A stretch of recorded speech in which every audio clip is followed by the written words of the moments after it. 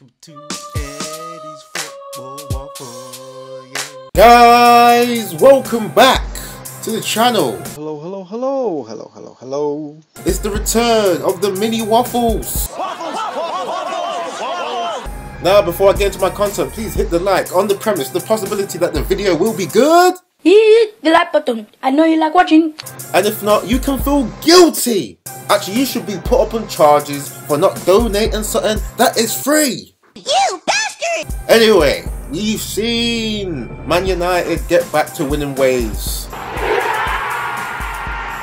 1-0 versus Brentford, who previously beat our United 4-0.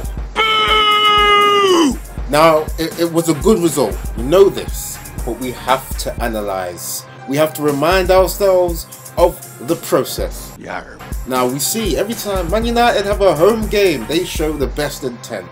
Absolutely. But just like with a lot of these games, we see that there's always things missing. Yarr. We saw Man United press high. They had double the passes of Brentford. Okay, that's good. Yes! But some of the passing was slow. Oh. A lot of people weren't rotating their positions enough to stretch Brentford, who, on this occasion, they were parking buses like a river. Brentford were not good in this game. I mean, obviously in the second half they did a bit better, but very passive.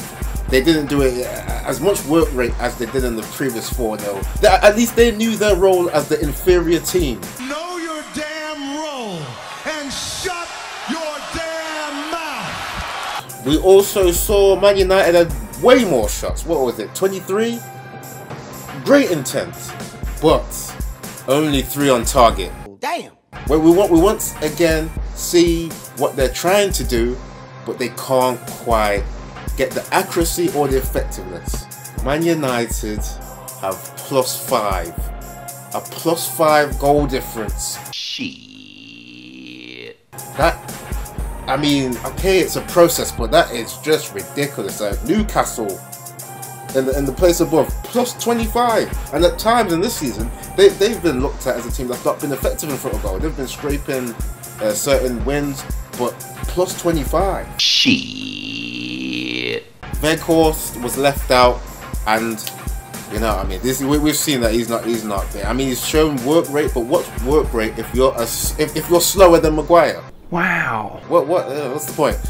So we saw Martial come on, and although his work rate was a little bit low, I think he's trying to warm back into his fitness. But although that was low, we saw there's 1-2s that he was trying. You could see some of his runs were more dynamic, but he wasn't quite getting the ball.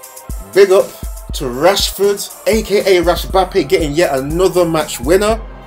And I thought he was also man of the match. I think at times he was actually doing what Sancho should have been doing on the left wing, and that's dribbling, terrifying defenders with dynamic runs, just pure aggression. But if we're going to have the goal difference increase, it can't just be him getting the goals. If he plays on the wing, just like Anthony, they've got to balance their shooting with crossing the ball into the forward to get goals. Because Anthony was just trying shots all day like he was a forward. I mean, unless we have Martial as a false 9, which is just purely to link up and serve Anthony and Rashford running in behind, they've got to serve the forward. Unless they change to that system. Anyway, we obviously know Man United need better players anyway, besides these guys that are there.